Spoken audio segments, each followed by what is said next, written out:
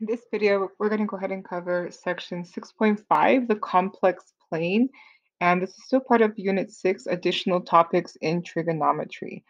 So this is actually one of my favorite topics because it's the complex numbers, and the complex numbers they're just so different, I guess you could say.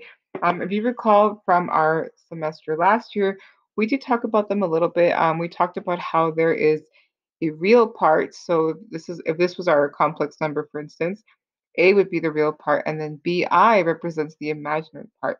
And I did mention briefly that there's actually like a whole other dimension, right, where these numbers exist, and that is the complex plane. So the complex plane is like the following. You have your real axis. So these are the numbers that we are used to, the real numbers.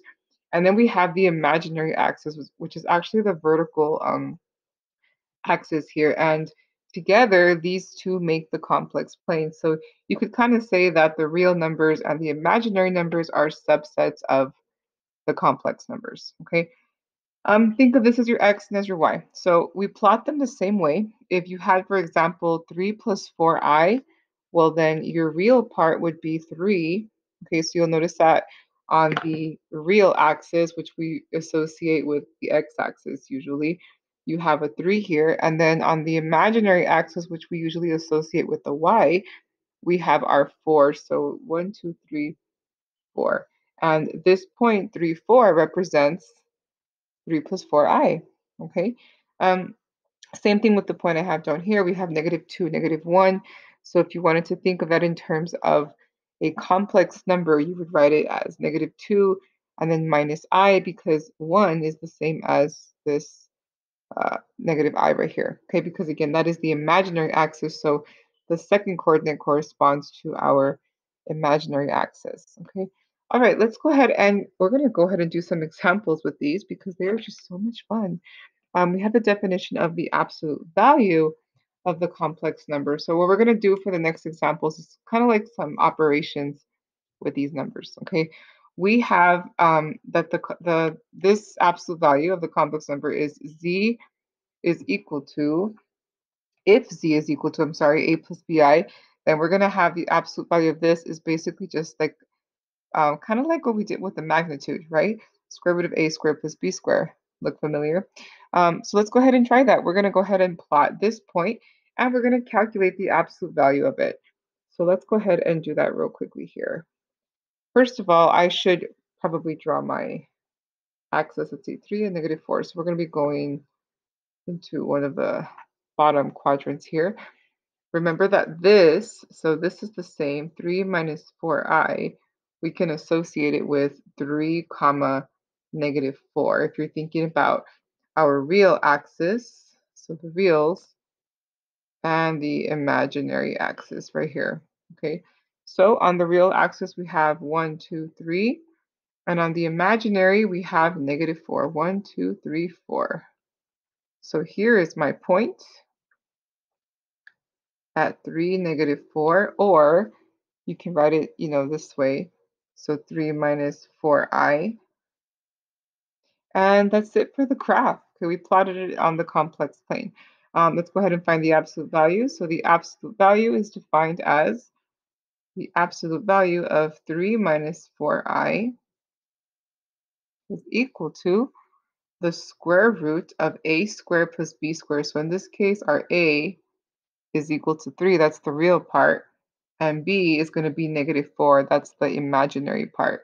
So we're going to have 3 squared plus -4 squared, which is just equal to the square root of 3 squared is 9, -4 squared is 16, and that's going to give us 9 plus 16 is 25. So the magnitude is just equal to 5. I'm sorry, not the magnitude. What am I saying? The absolute value. I'm sorry, the absolute value. Let's write that. The absolute value, okay, is equal to 5. And that's it. That's it for that first one. Let's move on to the next example. We have example number 2. Okay, so this one I actually worked out for us because they're pretty simple, and I didn't want to spend too much time. So let me go ahead and just pretend you did not see this. Okay, we have find 1 plus 3i plus 2 plus I in the complex plane. So we're going to be adding complex numbers in this one. And you'll notice in the solution, I'm going to kind of, well, let me just cover the graph. We'll look at this part. In the solution, what I did is I highlighted my imaginary numbers. So 3i and I is lightly highlighted there. It's kind of hard to see because of the blue that I have here. But basically, we combine the real parts. So 1 plus 2 go here, okay? And then we combine the imaginary parts. Let me focus this a bit. It keeps going in and out of focus today for some reason. All right, so 1 plus 2 is 3.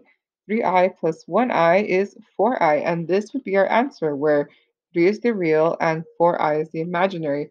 So if you wanted to think of this as a point on the complex plane, would be 3 comma 4 in the complex plane. Okay, so that's kind of what I'm going to show you here. And I'm also going to show you the vector addition. Okay, we have our original one, 1 plus 3i, which is this one. Okay, so 1 plus 3i means 1 on the real and then 3 on the imaginary. So that's this first vector, okay? And then we have the second vector, 2 plus I. So that means 2 on the real and 1 up on the imaginary. So these are the two vectors we're talking about. When we're adding vectors, what you're actually doing is you're kind of continuing the vectors. So I basically just kind of picked this up and moved it up. So you'll notice that I kind of have it dashed right here, 2 plus I. And if you connect these, you will have, let's see, if my pen decides to work, if you connect this combination here, you will notice that they land on the point 3, 4, which is exactly what we got over here. Or if you want to write it, in the other format, we have 3 plus 4i. Write it as a complex number. I'm sorry, an imaginary number is what I meant to say. So there it is. Okay. And this, again, this right here represents the addition. If this was, for example, if this was u and this was v, this would be like saying u plus v. Okay. All right, let's look at the second example. The second one I have here is a subtraction problem, and it's also worked out for us just to kind of speed up the time a little bit here. We have find 2 minus 4i minus 1 plus I in the complex plane. So same deal, we're just going to subtract it like we would normal numbers, and we combined our real parts and the imaginary parts. So you'll notice we have our, let me highlight this, 4i and I.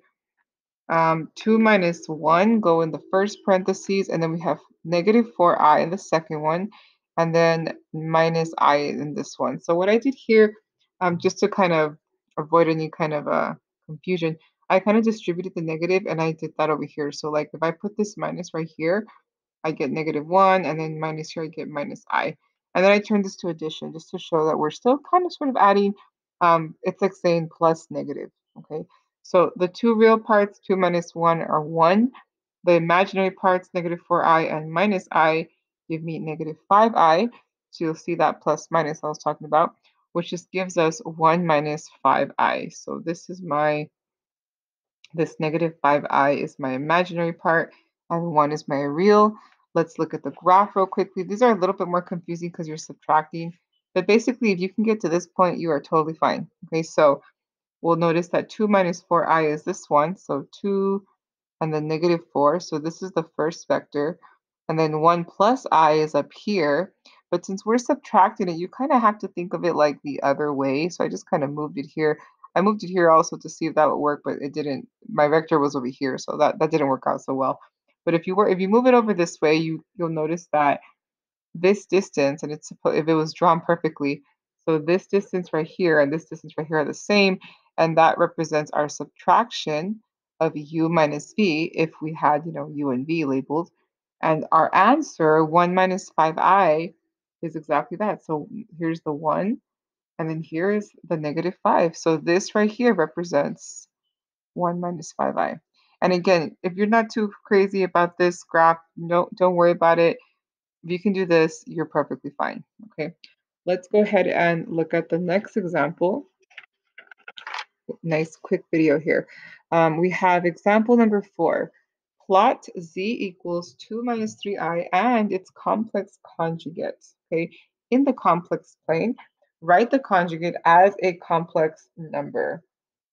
Okay, so we have this complex number, and I said imaginary earlier, but it's a complex number because it's made up of a real and an imaginary. And we're gonna plot it first. So let's do that first. I like to rewrite this just because it kind of gives me peace of mind. So this is the same as 2, -3, where instead of x and y, we're using imaginary and real. So let's do that first. We have our real axis, and then we have the imaginary axis. And if you wanted to use notations, by the way, instead of having to write this, you could do the reals and then I for imaginary. Okay, so 2 and -3. So 1, 2, 1, 2, 3. So there is my first point that I have. This is 2 minus 3i, also known as 2, -3. Okay. And we are going to plot the complex conjugate. So if you remember, the conjugate is basically just taking this number, the imaginary number, and flipping the sign.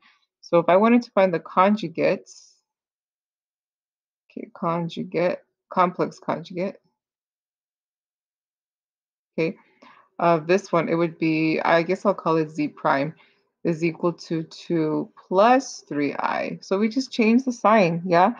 Which means that instead of being on this side, it's going to be on the opposite side at +3. So 1, 2, 3, there it is. And this would be 2 plus 3i, or 2 comma 3. And believe it or not, that's it for this one. Pretty simple, I hope. Okay. Let's go ahead and and it says write the conjugate. So we did that right here. There it is. Okay. Or in coordinate form if you want. I do have a note down here. It's kind of low because I thought this would take more room, but the note says that a plus bi and a minus bi are complex conjugates, which we should know. Okay. So the imaginary part is what gets reflected across the real axis. So think of it like um, when you're reflecting over the x-axis, basically. But in this case, it's over the real axis because that's what the x-axis represents in the complex plane. So you have this AB becomes a negative B, and we did see that right here when we did this example. Okay, so geometrically or graphically, all that happens is it's just a flip over the horizontal axis. Okay.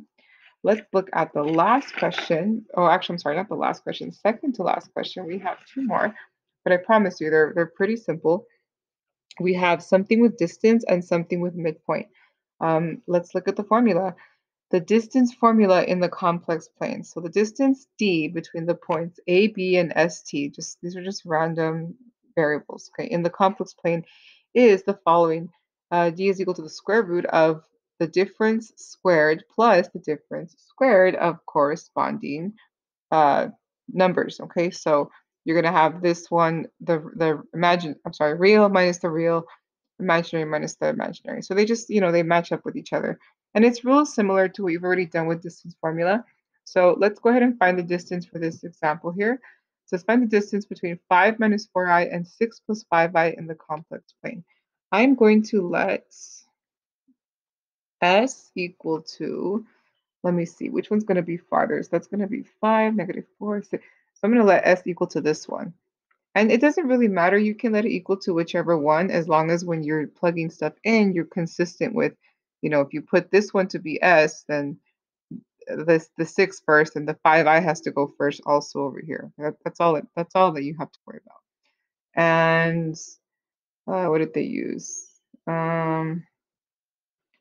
I guess. Is that how I want to do this? Oh, actually, I don't want to do S. Let's do, I guess S comma T is what I should have put. Okay, so S and T are going to be this one, and this one's going to be A and B. So A and B are going to be the other one. 5 minus 4i. Okay, so no big deal. We're just going to plug all this stuff in. So distance is equal to the square root of, we're going to start with our S. So S in this case would be the 6, and then T would be the 5. Okay, so 6 minus This one, this would be the 5 would be A, and the negative 4 would be B. Okay. So 6 minus 5 squared plus, now the imaginaries, so 5, okay, minus negative 4 squared, okay? And we're just going to work this out. So let's go ahead and do that. D equals square root. 6 minus 5 is just 1 squared. 5 plus 4 is going to give us 9, right? So we have 9 squared. And we're just going to be basically adding this. So that's going to give us the square root of 1 plus 81, which is the square root of 82, which is some decimal, probably 9 point something. Let's do that real quickly. Oh, I cannot find, oh, here we go. Hopefully I don't have to edit this too much. 82 square root, I have 9.06. So the distance is about 9.06 for this one, units, I guess. We didn't really have a measure for the units. And yeah, that's basically it. We can check it real quick if you'd like. I'm gonna just kind of sketch a super quick graph over here. We have 5, negative 4, so 1, 2, 3, 4, 5, 1, 2, 3, 4, so somewhere right here, okay. And then 6 and positive 5, so 6, 1, 2, 3, 4, 5, so somewhere about right there. And we have a line segment that looks kind of like this. They're saying the distance is about 9. So I know that from here to here, it's 1, 2, 3, it's 5. And it's, it's pretty close. I would say it's pretty close. It's slanted, so it's not going to be exact. I would say this is a pretty good estimate of what it is. Okay. All right. That's it. That's how you do the distance formula. Plug them in, subtract, square, add, square root. Okay, let's look at the last example. We have the midpoint formula in the complex plane. And just like the one we've seen before, it's very similar, where we kind of let A, S, B, and T be representative of our numbers, and we add them, divide by 2, and that's the midpoint. It's just the average. So the midpoint of the line segment during the points A, B, and ST in the complex plane is the average of the reals and the average of the imaginary. So let's jump right into an example, just like the one before. Find the midpoint of the line segment joining the points corresponding to 2 plus I and 5 minus 5i in the complex plane. So let's go ahead and do, so AB is going to correspond to, I'm just going to pick the first one, 2 plus I, and then ST is going to correspond to 5 minus 5i. And it doesn't matter if you do it backwards, you're adding and dividing by 2, so it should not make a difference. So the midpoint is going to be equal to A plus S, so A plus S, 2 plus 5 divided by 2, and then B plus T according to what I have. So this is my B, this is my T, so I'm going to have 1 minus 5, and that's all over 2, okay? So 2 plus 5 is equal to 7 over 2. 1 minus 5 is negative 4 divided by 2. I can simplify this to, well, I guess I can do a decimal. It's fine. 7 halves or 3.5, same thing. Negative 4 divided by 2 is negative 2. So that means that this point right here is where these two lines kind of have the halfway point. And if you wanted to graph it again, I'm going to do this kind of fast because we're just kind of sketching it super. This is the answer right here, by the way. This is the answer. But I would do, let me see, 2 plus I. So 1, 2, 1. So there's that first one, that 2 plus I. And then I have 5 minus 5i. So 1, 2, 3, 4, 5.